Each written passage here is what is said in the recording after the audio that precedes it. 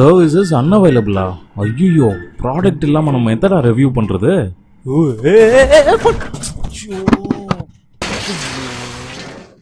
So முதல்ல vlog எடுக்கலாம் அப்படின்னு நினச்சி நான் அது ஒரு காமெடி பண்ணிட்டேன். நிறையா வித்தெல்லாம் பண்ணிட்டு இருந்தேன், லைட்லாம் செட் பண்ணிட்டு இருந்தேன். லைட் செட் பண்ணி ஒரு சீக்வன்ஸ் எடுத்துகிட்டு இருக்கும்போது அந்த லைட்டை மூவ் பண்ண லைட்டாக. ஸோ ஃபர்ஸ்ட் அதுக்கு முன்னாடி ஒரு கொஸ்டின், உங்கள் வீட்டில் வந்து எப்பவுமே கிளாக் எங்கே வைப்பீங்க? கிளாக் வந்து எல்லாருமே வந்து ஏதாவது நமக்கு அடிக்கடி நம்ம பார்க்கக்கூடிய ஒரு இடத்துல வைப்போம். ஏன்னா அடிக்கடி நம்ம டைம் என்ன அப்படின்னு நோட் பண்ணுறதுக்காக வைப்போம். ஸோ நான் ஒரு இடத்துல வச்சுருக்கேன், நீங்களே பாருங்கள்.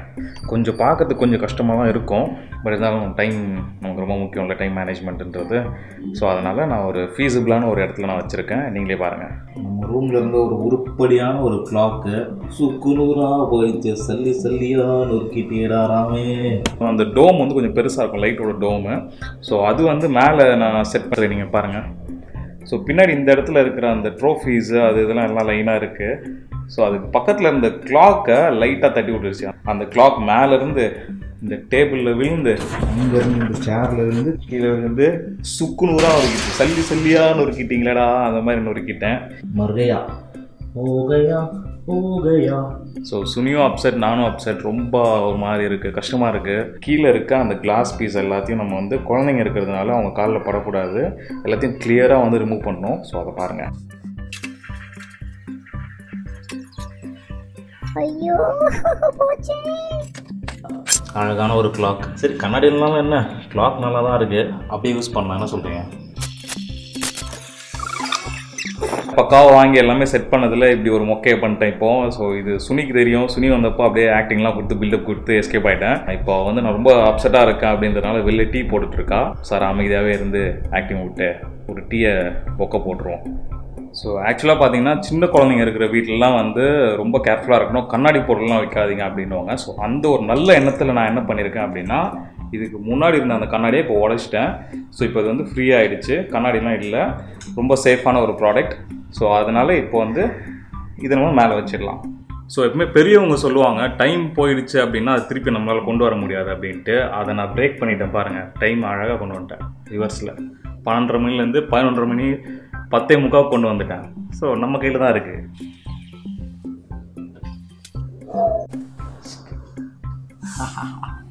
பிளான் பண்ண மாதிரி டீ கடிச்சிருச்சு அவர்கிட்ட விட்டு போட்டு. செம்மையாக இருக்குது. ரொம்ப நாள் ஆச்சு அவன் எனக்கு டீ போட்டு கொடுத்து. ஸோ அதுக்காக வந்து ஒரு கிளாக் நான் உடைக்கலாமா அப்படின்னு நீங்கள் எல்லாருமே கேள்வி கேட்கலாம். பட் அது தற்செயலாக நடந்தது, அதை நான் யூஸ் பண்ணிக்கிட்டேன். உங்கள் வீட்லேயும் வந்து யாருமே உங்களுக்கு டீ போட்டு தரல அப்படின்னா இருக்கிற கிளாக் எல்லாத்தையும் கீழே போட்டு உடச்சிருங்க, டீ கிடைக்கும், செம்மையாக இருக்கும். ஸோ ஃபைனலாக ஒர்க் அவுட் பண்ணுற அந்த ரூமுக்கு நான் வந்துட்டேன். இந்த செட்டப் நான் காட்டுறேன் உங்களுக்கு. இங்கே ஆக்சுவலாக வந்து ரொம்ப நாளாக நான் யூஸே பண்ணாமல் சும்மாவே இருந்துச்சு இந்த இடம். இப்போ ரீசெண்டாக வந்து திருப்பி எல்லாத்தையும் நான் ஸ்டார்ட் பண்ணிட்டேன். ஒரு 2 months கிட்ட ஆயிடுச்சு. ஸ்டார்ட் பண்ணதுலேருந்து என்னோட ஹெல்த்தில் வந்து நிறைய இம்ப்ரூவ்மெண்ட்ஸ் இருக்குது. நான் உங்கள் எல்லாருக்கும் என்ன சொல்லுவேன்னா, எப்போவுமே ஏதாவது ஒரு ஒர்க் அவுட் பண்ணுங்கள். வெயிட் ட்ரைனிங்னு மட்டும் கிடையாது, என்ன மாதிரியான ஒரு ஃபிசிக்கல் ஒர்க் அவுட், டான்ஸ் ஆகட்டும், எது வேணா இருக்கட்டும், எல்லாமே ஒர்க் அவுட் தான். இல்லை உங்களுக்கு ஒர்க் அவுட் பண்ண பிடிக்காது அப்படின்னா மூவ் பண்ணிகிட்டே இருங்க, ஒரே இடத்துலையே இருக்காமல். நடக்கிறதும் ஒரு ஒர்க் அவுட் தான், வீட்டுக்குள்ளேயே நடக்கலாம், இந்த வேலை செய்யலாம், அந்த வேலை செய்யலாம், எதுனாலுமே ஒரு ஒர்க் அவுட் தான். மூவ்மெண்ட், உங்கள் பாடி வந்து இஸ் டிசைன் டு மூவ் பண்ணுறதுக்கு தான் இவ்வளோ ஜாயின்ஸ் எல்லாமே உங்களுக்கு வந்து டிசைன் ஆயிருக்கு. ஸோ நீங்கள் மூவ் பண்ணாமல் ஐடியலாக இருக்க தான் உங்களோட ஹெல்த், உங்களோட இம்யூன் சிஸ்டம் எல்லாமே கம்மியாகிட்டே போகும். ஸோ மூவ் பண்ணிக்கிட்டே இருங்க. Movement is very important.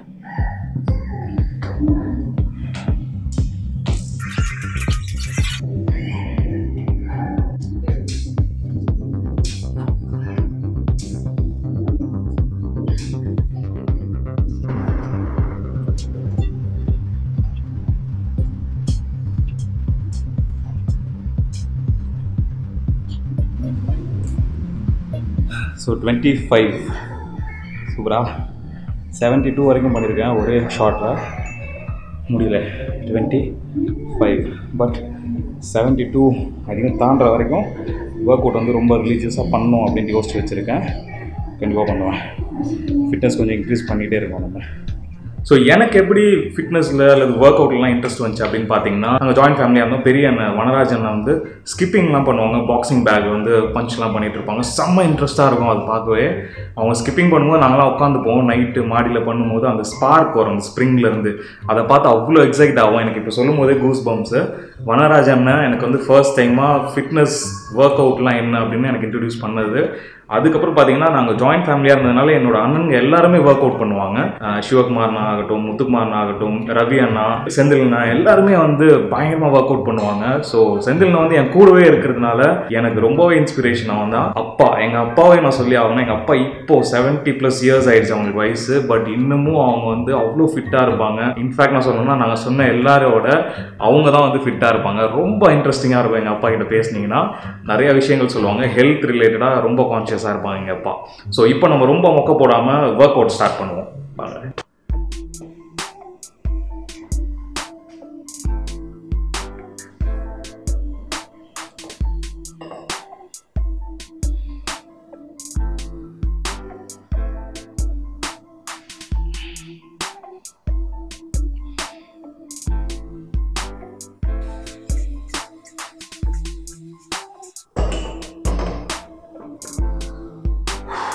ரொம்ப ஹெவியாலாம் ஒர்க் அவுட் பண்ணணும் அப்படின்லாம் அவசியம் கிடையாது. இப்போது எனக்கு வந்து 34 ரன்னிங். ஸோ இப்போ இந்த வயசில் வந்து நான் ரொம்ப சேஃபாக ஒர்க் அவுட் பண்ணணும் அப்படின்றது மட்டும்தான் என்னோடய மைண்டில் இருக்கும். ரொம்ப மஸ்குலராக இருக்கணும் அப்படின்லாம் நான் யோசிக்க மாட்டேன். ஃபர்ஸ்ட்லேருந்தே அப்படி தான் எனக்கு. எப்படி நான் பண்ணுவேன் ஒர்க் அவுட் அப்படின்னு பார்த்தீங்கன்னா, லைட் வெயிட்டில் ரெப்பிட்டேஷன்ஸ் அதிகமாக பண்ணுவேன். ஸோ அந்த மாதிரி பண்ணிங்க அப்படின்னா உங்களோட மசில் வந்து டோன்டாகவும் இருக்கும், ரொம்ப ஃபேட் வந்து கெயின் பண்ண மாட்டீங்க. ஸோ கொஞ்சம் மூச்சு முட்டுது. ஸோ நான் ஏற்கனவே சொன்ன மாதிரி ஒரு 2 months முன்னாடி தான் ஸ்டார்ட் பண்ணேன். இப்போ ஓரளவுக்கு வந்து என்னோட ஸ்ட்ரென்த் எல்லாம் கெயின் பண்ணிட்டு இருக்கேன் நான். எனக்கு தெரிஞ்சு பேசிக்கான எக்ஸசைஸ்லாம் நீங்கள் வந்து பண்ணுறீங்க, கிரவுண்ட் எக்ஸசைஸஸ் சொல்லுவாங்க, அந்த மாதிரி எக்ஸசைஸ்லாம் நீங்கள் பண்ணுறீங்க அப்படின்னாவே நீங்கள் வந்து செம்ம ஃபிட்டாக இருப்பீங்க. என்னை பொறுத்த வரைக்கும் வந்து இந்த அவுட்டர், அதாவது மஸ்குலராக பயங்கர ரவுண்ட் ஷேப்பில் பயங்கரமாக இருக்கிறது தான் ஃபிட்னஸ் அப்படின்றதுலாம் கிடையாது. எனக்கு வந்து ஒரு ஆக்டிவிட்டியை நம்ம எவ்வளோ அளவு ஃபாஸ்ட்டாக பண்ணுறோம் அப்படின்றது மட்டும்தான் ஃபிட்னஸ். நம்மளால் வந்து என்றைக்கு அது ஃபாஸ்ட்டாக பண்ண முடியலையோ நம்ம ஃபிட்னஸ் கம்மியாகுதுன்னு அர்த்தம். ரொம்ப மூச்சு வாங்குது அப்படின்னா கண்டிப்பாக வந்து ஃபிட்னஸ் கம்மியாக இருக்குது அப்படின்னு அர்த்தம். இப்போ நீங்கள் வந்து லாக்டவுன் பீரியடில் இருக்கிறதுனால நான் என்ன சொல்கிறேன் அப்படின்னா, ஏதாவது ஒரு ஃபிசிக்கல் ஆக்டிவிட்டி உங்களுக்கு என்ன ஒரு ப்ளஸ்னால், ஃபேமிலி மெம்பர்ஸ் எல்லாருமே உங்க கூட இருப்பாங்க. நீங்கள் என்ன வேணால் பண்ணலாம். ஃபார் எக்ஸாம்பிள் நான் என்ன சொல்கிறேன், இப்போ நான் ஷூட் பண்ணிகிட்டு இருப்பேன். ஷூட் பண்ணிகிட்டு இருக்கும்போது ட்ரைபாட் எல்லாமே செட் பண்ணியிருப்போம், லைட் எல்லாம். நான் ரெக்கார்ட் பட்டன் அழுத்திட்டு என்னோட வேலை இல்லை, நான் ஃபோக்கஸ் பண்ணுற வேலை இல்லை அப்படின்னா பின்னாடி வந்து நான் டக்குன்னு ஒரு புஷ்அப் வந்து நான் ஒரு 10 புஷ்அப்போ இல்லை 20 புஷ்அப்போ நான் வந்து பண்ணிப்பேன். ஸோ தட் அந்த டைம் கிடைக்கிற கேப்பில் நம்ம வந்து ஒர்க் அவுட் பண்ணிக்கிட்டோம் அப்படின்னா இந்த மாதிரி தான் யூட்டிலைஸ் பண்ணிக்கணும். ஸோ அதனால் நமக்கு கிடைக்கிற அந்த 1 minute இல்லை 2 minutes அந்த மாதிரி டைமில் எக்ஸ்ப்ளோசிவான ஒர்க் அவுட்ஸ் நிறையா பண்ணலாம். ஸோ அதில் ஒரு சில ஒர்க் அவுட்ஸ் உங்களுக்கு வேணும்னா சொல்லுங்கள், நான் நெக்ஸ்ட் வீடியோவில் நான் உங்களுக்கு போடுறேன். இப்போது நான் பண்ணுற ஒரு சில ஒர்க் அவுட்ஸ் உங்களுக்கு காட்டுறேன்.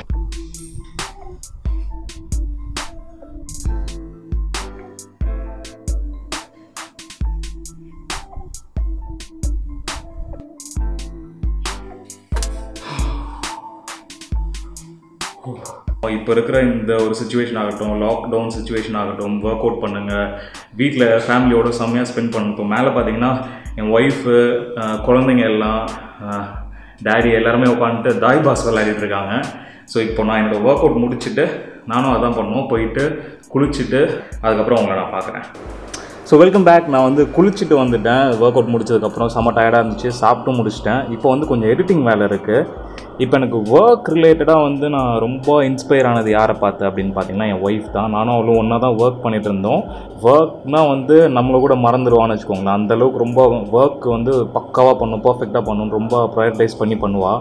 நம்ம அப்படியே ஆப்போசிட்டு. நம்ம கேஸ் தான் நிறைய பேர் இருப்பீங்கன்னு எனக்கு தெரியும். ஸோ அவகிட்டேருந்து நான் நிறையா கற்றுருக்கேன். நான் சோம்பேறியாக இருக்கக்கூடாது அப்படின்றதுல வந்து அவகிட்டேருந்து நம்ம கற்றுக்கலாம். எப்போவுமே சுறுசுறுப்பாக இருப்பா, மூவிங்லேயே இருப்பா. அவள் எதுக்கு அவ்வளோ லீனாக இருக்கா, இவ்வளோ ஃபிட்டாக இருக்கா அப்படின்னு எல்லாருமே கேட்குறீங்கன்னா அதுக்கு ரீசனே அதுதான். அவள் வந்து ரொம்ப இன்ஆக்டிவாக எங்கேயுமே இருக்க மாட்டாள். அவள் ரொம்ப டயர்டானதுக்கப்புறம் தான் தூங்குவாள். அவளாக போயிட்டு தூங்கணும் அப்படின்னு போய் படுத்து தூங்குற ஆள் கிடையாது. அப்படி இன்ஸ்பயர் ஆகி ஆரம்பித்தது தான் எல்லாமே. நான் இப்போ ஒரு சேனலே ஸ்டார்ட் பண்ணி அதை ரன் பண்ணிகிட்ருக்கேன் அப்படின்னா அதுக்கு ஃபுல் சப்போர்ட், ஃபுல் இன்ஸ்பிரேஷன் எல்லாமே அவகிட்ட இருந்து தான். நான் கேமராக்கு பின்னாடி இருந்து அவளை பார்த்து இன்ஸ்பயர் ஆகி இப்போ கேமராக்கு முன்னாடி வந்து பேச ஆரம்பிச்சிருக்கேன். அதுக்கப்புறம் எனக்கு எடிட்டிங்கில் எப்படி இன்ட்ரெஸ்ட் வந்துச்சு அப்படின்னு பார்த்தீங்கன்னா, உங்களுக்கே தெரியும், நாங்கள் சேனல் ஓப்பன் பண்ணதுக்கப்புறம், இன்றைக்கி என்ன சமையல் சேனல் ஓப்பன் பண்ணதுக்கப்புறம் வந்து நிறைய எடிட்டிங்லாம் பண்ண வேண்டிய வேலைலாம் நான் தான் பண்ணிட்டு இருந்தேன். ஸோ எப்படி பண்ணுறது அப்படின்னு நம்ம வந்து கூகுள் தான், யூடியூப் தான் இருக்குல்ல நமக்கு. ஸோ யூடியூப்பில் ஒவ்வொரு இதுக்குமே வந்து டியூட்டோரியல்ஸ் நிறையா இருக்கும். அந்த டியூட்டோரியல்ஸ்லாம் பார்த்து நிறையா கற்றுக்கிட்டேன். ஸோ அப்படி கற்றுக்கிட்ட விஷயங்களை எனக்கு இம்ப்ளிமெண்ட் பண்ணுறதுக்கு சுனியோட கண்டென்ட் எனக்கு இருந்துச்சு. ஸோ ஒவ்வொரு வீடியோலுமே ஏதாவது பண்ணுவோம், மொக்கையாக பண்ணுவோம். அதெல்லாம் இப்போ பார்த்தா எனக்கு செம மொக்கையாக தான் இருக்கும். பட் ஒவ்வொரு விஷயத்தையுமே நான் தப்பு பண்ணி அடுத்தடுத்து நான் கற்றுக்கிட்டே வந்ததுனால ஒரு லேர்னிங் கர்வ் மாதிரி இருந்துச்சு. ஸோ இப்போ எனக்கு வந்து அந்த நான் கற்றுக்கிட்ட விஷயத்தெல்லாம் கற்றுக் கொடுக்கணும் அப்படின்றதுனால தான் என்னோட சேனலில் ப்ராடக்ட் ரிவ்யூ நான் ஸ்டார்ட் பண்ணி, பட் இதுவும் ஒன்று இப்போ நம்ம ஸோ தட் வந்து பார்க்குற வியூவர்ஸ்க்கு வந்து ஒரு யூஸ்ஃபுல்லான ஒரு கண்டென்ட் நம்ம கொடுக்க முடியும், ஏதாவது ஒரு நாலேஜை வந்து நம்ம ஷேர் பண்ண முடியுன்றதுக்காக தான் அதுவும் நான் பண்ணுறேன். அதுக்கு நான் வந்து யூடியூப்பில் நிறையா டியூட்டோரியல்ஸ்லாம் பார்த்தப்போ என்ன இன்ஸ்பயர் பண்ணது வந்து ஒரு கெனேடியன் யூடியூபர் பீட்டர் மெக்கினன் தான் என்னோட கோ டு சேனல் அப்படின்னு நான் சொல்லுவேன். ஏன்னா அந்த சேனல் நீங்கள் போனீங்கன்னா ஒரு கேமரா ரிலேட்டட் எப்படி நம்ம வந்து என்டர்டெய்னிங்காக வந்து ஒரு வீடியோவை கொண்டு போக முடியும், எப்படி ஒரு டியூட்டோரியலில் வந்து ஒரு டெஸ்க்கு முன்னாடி உட்காந்து நார்மலாக ரெகுலராக பண்ணாமல் அதை எப்படி நம்ம இன்ட்ரெஸ்டிங்காக பண்ண முடியும் அப்படின்றதுலாம் அவர்கிட்ட தான் நான் கற்றுக்கிட்டேன். ஸோ அவரோட சேனல் நீங்கள் விசிட் பண்ணணும் அப்படின்னு பார்த்தீங்கன்னா நான் வந்து டிஸ்கிரிப்ஷன் பாக்ஸில் அந்த லிங்க் வந்து ப்ரொவைட் பண்ணுறேன், கிளிக் பண்ணி பார்த்துக்கோங்க. ஹியூமனோட மைண்ட் எப்படி ஒர்க் ஆகும் அப்படின்னா, ஃபிசிக்கலாக ஏதாவது ஒரு த்ரெட் இருக்குது, சரி இப்போ வந்து ஒரு சிங்கம் வெளியில் இருக்கோ, ஒரு புலி வெளியில் இருக்கோ, அதை பார்க்குறோம் அப்படின்னா ஃபிசிக்கலான ஒரு த்ரெட் நமக்கு, அதை பார்த்தா நம்ம ஓடி போவோம் பயந்து. பட் இது வந்து கண்ணுக்கு தெரியாத ஒரு விஷயம் அப்படின்றதுனால நமக்கு வந்து அதோட சீரியஸ்னஸ் நமக்கு தெரியல.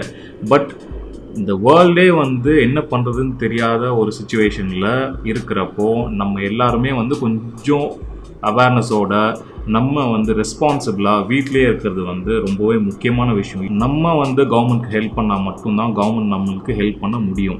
ஸோ அதனால் ப்ளீஸ் எல்லாருமே வீட்டிலே இருங்க, சேஃபாக இருங்க, அது ரொம்ப முக்கியம்.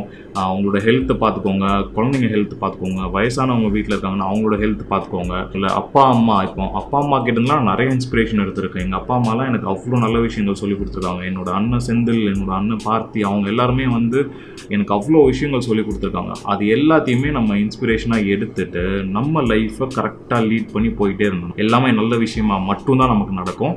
ஸோ அப்படி ஒரு நோட்டோட இந்த வீடியோ நான் முடிச்சுக்கிறேன். அடுத்த ஒரு இன்ட்ரெஸ்டிங்கான ஒரு வீடியோவோட உங்களை வந்து நான் பார்க்குறேன். அது வரைக்கும் bye from black box Ram.